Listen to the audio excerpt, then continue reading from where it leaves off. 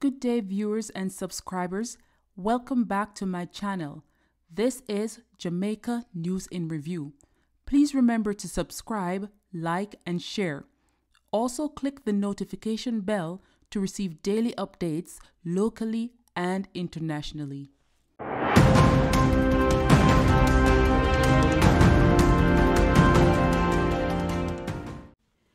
Two killed in Santa Cruz motorcycle crash.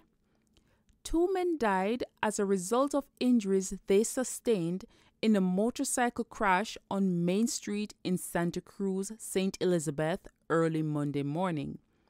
Their identities have not yet been released by the police. A police source said about 1:30 a.m., the men were traveling on a motorcycle when it crashed into a wall. The men were flung from the motorcycle upon impact. They were taken to hospital and pronounced dead. This is Jamaica News in Review. Please remember to subscribe, like, and share. Also leave a comment in the comment section below. Thanks for watching.